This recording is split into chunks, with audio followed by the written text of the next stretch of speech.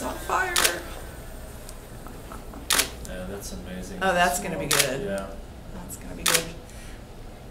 Going to have to clear just a little bit more for the lettuce, though. The food issue is something we've been doing for about 4 years now, and we always want a very dramatic, high-concept cover.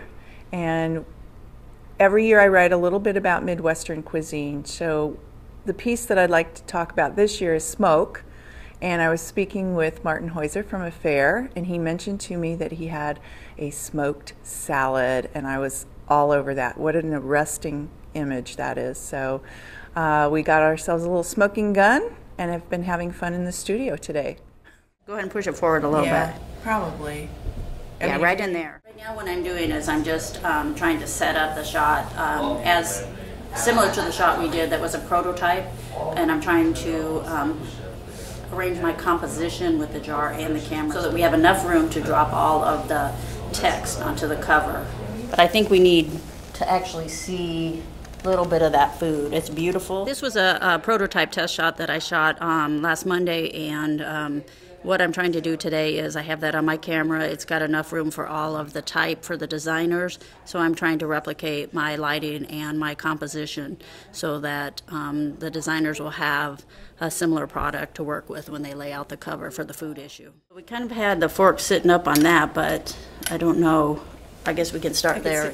This particular cover was very challenging this year, in part because we're using smoke, and smoke is very ethereal.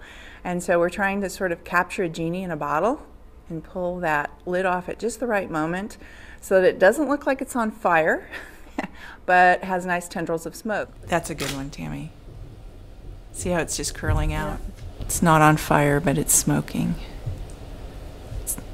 It's a gentle distinction. So that looks like good smoke. We want to fan it a little bit. We want it to go flat instead of going up because of the way we're going to crop into a square.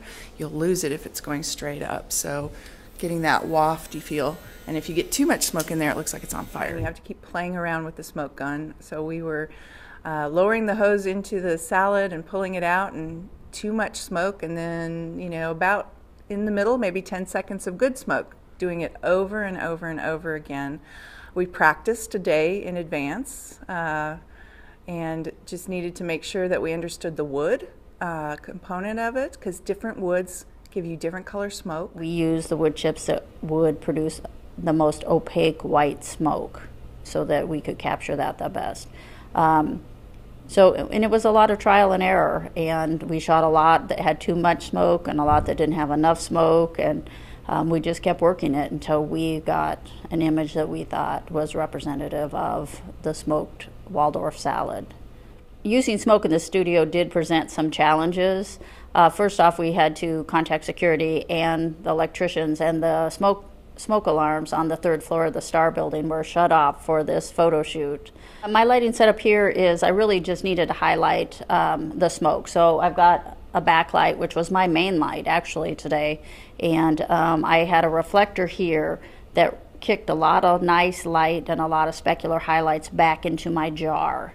And those were my two main lights. I think today in the studio we shot a little over 200 frames on smoke, which was actually a pretty reasonable number. Some were test frames before we had the smoke, but I think it was at about 229 when I was finished. We did 2 salads in 2 jars. The first jar just wasn't quite right. It was a little sticky looking from the inside, and I could see that through my camera.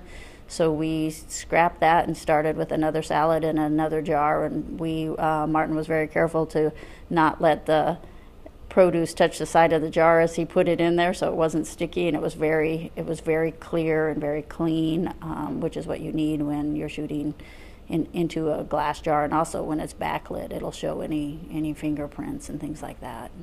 What we're looking for when we edit for our final image is we want really good smoke. We want kind of wispy smoke, not too much smoke. We don't want the smoke encased around the jar. We want it wafting up from the jar. Ultimately, we do have to work with designers and leave space for type and the headline, and so that played into our final choice for a photo.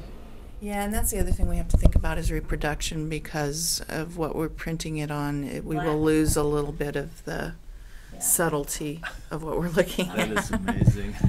Yeah, so we might want to go a little overboard and then. Yeah, but still, you see the salad really, really good, You do right? see the And salad then really it's well. very dramatic behind. So that's And I quite think that, interesting you too. know, You don't want to obscure the Yeah. lettuce. You know, the salad still has to show through, and it's easy to put too much smoke on it. I think there are some pictures where it's cloudy and you can't really see the Yeah. food. And But once you bring the tones up and bring the contrast up on that a little bit, I mean, yeah, that could be an eye popper. Mm. Is that the one? I don't know. I mean, Is that I our think, hero? I think